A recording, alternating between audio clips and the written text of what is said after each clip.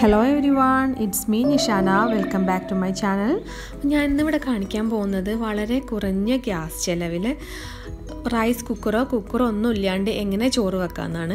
അപ്പോൾ കുക്കറിലൊക്കെ ചോറ് വെക്കുമ്പോൾ ആളുകൾ പറയാറുണ്ട് അതൊരു വഴുവഴുപ്പാണ്, അത്ര ഒരു ടേസ്റ്റ് വരുന്നില്ല, അല്ലെങ്കിൽ റൈസ് കുക്കറിലാണെങ്കിലും പല പരാതികളും പറയാറുണ്ട്. അപ്പോൾ വിറകടുപ്പിലും ഗ്യാസ് നേരിട്ടൊക്കെ നമ്മൾ ചോറ് വെക്കുകയാണെങ്കിൽ അതിൻ്റെ ഒരു ടേസ്റ്റ് വ്യത്യാസം എന്തായാലും ഉണ്ട്.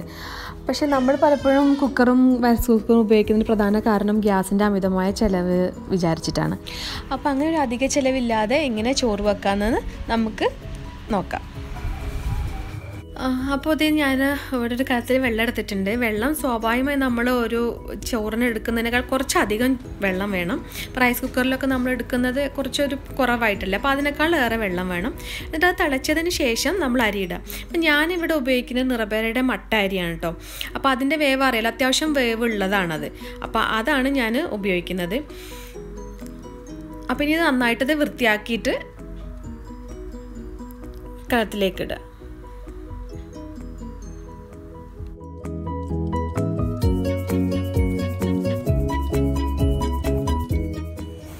അപ്പോൾ നമ്മളെ വെള്ളമൊക്കെ നന്നായിട്ട് തിളച്ചിട്ടുണ്ട്. അപ്പോൾ ഇനി അതിലേക്ക് അരിയിടാം.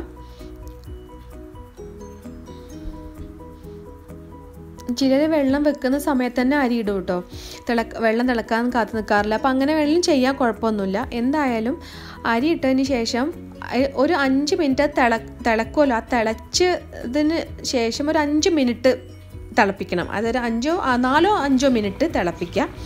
എന്നിട്ട് അപ്പോൾ നന്നായിട്ട് തിളക്കുന്നുണ്ടല്ലേ, എന്നിട്ട് അത് നല്ലതുപോലെ മൂടി വെക്കുക.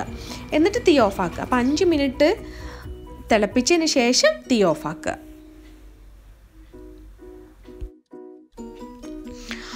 അപ്പോൾ ഞാനിത് ഒരു 2.5 മണിക്കൂറിന് ശേഷമാണ് ഓപ്പൺ ചെയ്യുന്നത്. അപ്പം നേരത്തെ നമ്മൾ ഗ്യാസ് ഓഫ് ചെയ്തതിന് ശേഷം ഇതുപോലെ തന്നെ വെച്ചു. ഇനി 2.5 മണിക്കൂർ കഴിഞ്ഞു. അപ്പോൾ ഇനി നമുക്ക് ഒന്ന് നോക്കാം വെന്തോന്ന്. നോക്കൂതേ, കണ്ടോ, ചോറൊക്കെ നന്നായിട്ട് വെന്തിട്ടുണ്ട്. അപ്പോൾ നോക്കൂ, ഇതിലിപ്പോൾ ഈ കഞ്ഞിവെള്ളമൊക്കെ നന്നായിട്ട് തണുത്തിട്ടുണ്ടാകും. അപ്പോൾ ഇനി ഇത് വീണ്ടും ഒന്നുകൂടെ നന്നായിട്ട് തിളപ്പിച്ചിട്ട് വേണം നമുക്ക് ഇത് വാർത്തെടുക്കാൻ. അപ്പോൾ അത് അല്ലാണ്ട് ഇതുപോലെ തന്നെ അങ്ങ് വാർത്തെടുക്കുകയാണെങ്കിൽ ഒരു പ്രശ്നം എന്താണെന്ന് വെച്ചാൽ ഈ കഞ്ഞിവെള്ളത്തിൻ്റെ പശപ്പൊക്കെ ആ ചോറിൽ നിന്നിട്ട് അത് അത്ര നന്നാവില്ല. മാത്രമല്ല ആ വെള്ളം നല്ലതുപോലെ വാർന്ന് കിട്ടുകയില്ല.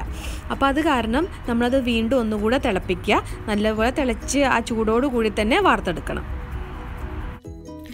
അപ്പം നിങ്ങൾക്ക് രാവിലെ സ്കൂളിലേക്ക് കുട്ടികൾക്ക് ചോറൊക്കെ കൊണ്ടുപോകാനാണെന്നുണ്ടെങ്കിൽ നിങ്ങൾക്ക് രാത്രി ഇതുപോലെ ചെയ്ത് വെക്കാം. ജസ്റ്റ് തിളപ്പിക്കുക, എന്നിട്ട് അങ്ങ് ലീവ് ചെയ്യുക. പിന്നെ രാവിലെ എടുത്തിട്ട് ഒന്നും കൂടെ തിളപ്പിച്ചിട്ട് അത് എടുക്കാം.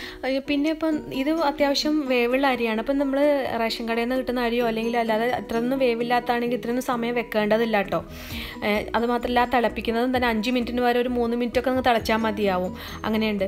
ഇനിയിപ്പോൾ ഇതിനേക്കാൾ നല്ല വേവുള്ള അരിയാണെങ്കിൽ, അതായത് കുറുവയൊക്കെ ചിലതൊക്കെ ഒരുപാട് വേവുള്ള അരിയാകും. അങ്ങനെയാണെങ്കിൽ നമ്മൾ ആദ്യം 5 മിനിറ്റ് വേവിച്ചില്ലേ, അപ്പോൾ അത് ആ 5 മിനിറ്റ് തിളപ്പിച്ചതിന് ശേഷം പിന്നെ 1 മണിക്കൂർ കഴിഞ്ഞിട്ട് വീണ്ടും ഒന്നും കൂടെ ഒരു 2-3 മിനിറ്റ് കൂടെ ഒന്ന് തിളപ്പിക്കുക. എന്നിട്ട് വീണ്ടും മൂടി വെക്കുക. എന്നിട്ട് പിന്നെ ഒരു 1.5 മണിക്കൂറൊക്കെ കഴിഞ്ഞിട്ട് എടുക്കുകയാണെങ്കിൽ നല്ലതുപോലെ വെന്ത് കിട്ടും. അപ്പോൾ നോക്കൂ, നമുക്ക് എത്ര കുറച്ച് ഗ്യാസ് ചിലവായിട്ടുള്ളൂ. ആദ്യം നോക്കൂ, ഒരു 5 മിനിറ്റ് നമ്മൾ വെച്ചു. പിന്നെ അതിന് ശേഷം 2-2.5 മണിക്കൂർ കഴിഞ്ഞിട്ട് നമ്മൾ തുറന്നിട്ട് വീണ്ടും ഒന്നുകൂടെ തിളപ്പിക്കാൻ വേണ്ടിയിട്ട്. അപ്പോൾ ഒരു 4-5 മിനിറ്റ്, അപ്പോഴും 10 മിനിറ്റ് പോലും വേണമെന്നില്ല എന്ന് എനിക്ക് തോന്നുന്നത്. അപ്പോൾ വളരെ കുറഞ്ഞ ചിലവിൽ തന്നെ കുക്കറും റൈസ് കുക്കറും ഒന്നും ഇല്ലാണ്ട് നല്ല എന്താ പറയുക, തുമ്പപ്പൂ പോലുള്ള നല്ല ചോറ് കിട്ടും. ഒരു ടേസ്റ്റ് വ്യത്യാസമില്ല, വഴുവഴുപ്പില്ല, ഒന്നുമില്ല. അപ്പോൾ വർഷങ്ങളായിട്ട് ഞാൻ പ്രവാസിയായതിനു ശേഷം ഇങ്ങനെ തന്നെയാണ് ചോറ് വെക്കുന്നത്.